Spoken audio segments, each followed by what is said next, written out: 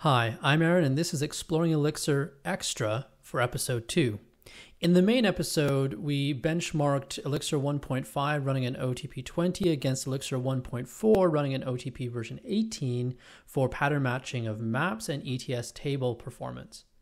But the release of Elixir 1.5 and OTP 20, I think, are much more significant than just those two performance enhancements. The release announcements were really quite long and listed a lot of things. I wanted to dig into those a bit more and explore it with a bit more depth, but the main episode is already getting rather long, so I decided to split it out into two with an extra that looks at some of the more detailed features. So let's dig right in. One of the first things I noticed is that Erlang is moving to all SMP all the time, and as a result, so is Elixir. It's kind of interesting that the Beam, for all of its vaunted reputation for concurrency and distribution, SMP support came fairly late, only in 1998 as a result of a master's thesis project, and then it was improved incrementally over the years. Well, with OTP 20, the non-SMP builds are deprecated, and in OTP 21, they're just going to be removed altogether.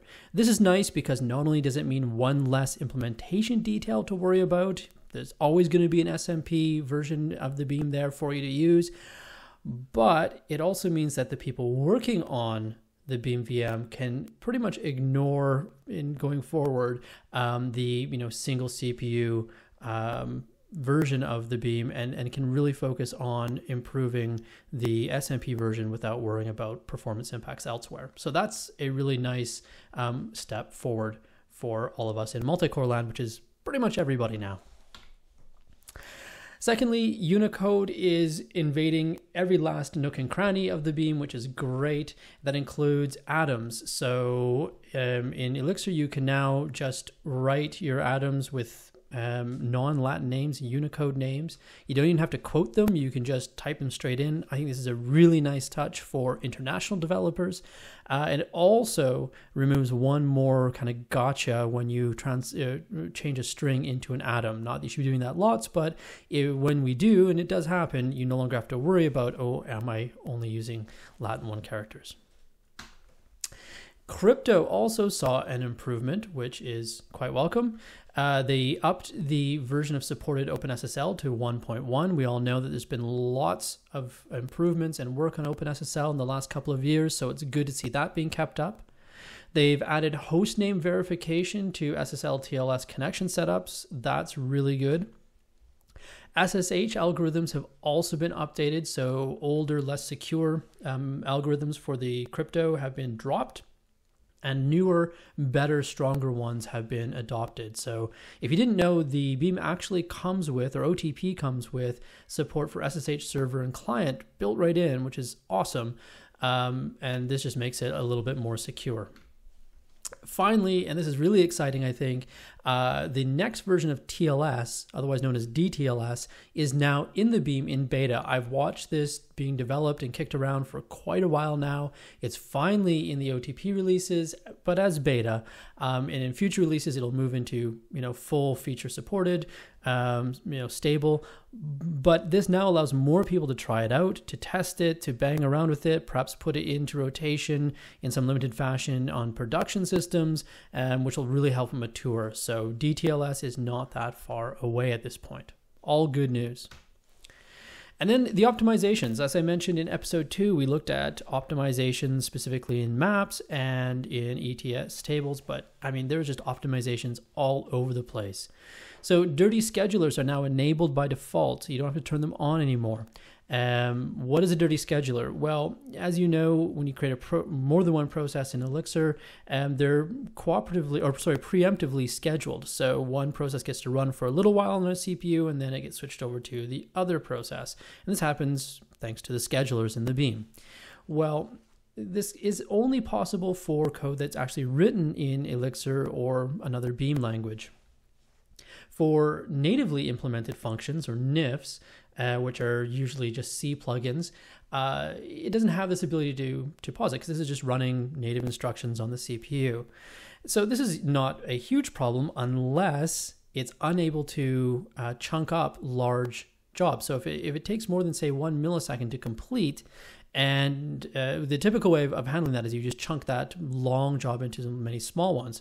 But some libraries and some operations just don't lend themselves to being chunked. And so you just have to run the whole thing and wait till it finishes. And anything over like 1 millisecond tends to play havoc with the schedulers and how they try and keep the latency fair and even and down, and execution of processes well distributed. So the idea of a dirty scheduler was brought in, and this allows functions that, especially NIFs, that take longer to say, hey, you know what, I'm going to take a while, put me in this other scheduler. And so the Beam has dirty schedulers for both CPU-bound tasks as well as I/O-bound tasks, so allowing them to schedule those separately. And then once the function is done, it can then say, okay, I'm ready to come back into, the sane world of the normal schedulers. There is some overhead in that moving around, and I'm actually going to link to a really great blog entry about that overhead in the comments or in the description below. So definitely check that out if you're interested in dirty schedulers. What's also really exciting is that built-in functions, so functions like right inside of the Beam that are written in C or OTP that are written in C, can now also be put into dirty schedulers. And GC, garbage collection, that takes longer can then schedule itself as well. So if you have a very complex garbage collection in a long-running process that needs to happen, it can say, this is probably going to take more than a millisecond, so put me into a dirty scheduler, I'll come back later. This will really help keep the latency goals and that soft real-time nature of the Beam there across the board. It's really exciting stuff. PCRE, the regular expression library, is also upgraded to 8.4. Lots of bug fixes, better stack protection there. Timers have been vastly improved in terms of performance. So anything that uses timers, and a lot of things do, we'll see some improvements there. Again, for the soft real-time side of things, good news. This one is really huge for certain programs. This is the zero copy of literals and messages. So if you have a literal string in your source code and you use that to as part of a message that you pass to another process, up until now, it would be copied, deep copied, a typical mem copy in C. Now, if that literal is in the code, it just passes a reference, which is just a little pointer, to that literal where it exists in the compiled Beam file. This is such a huge improvement, especially for tools like Merle that create a lot of literals for message passing. This is not so straightforward to implement if you think about it, because the Beam also supports hot code reloading.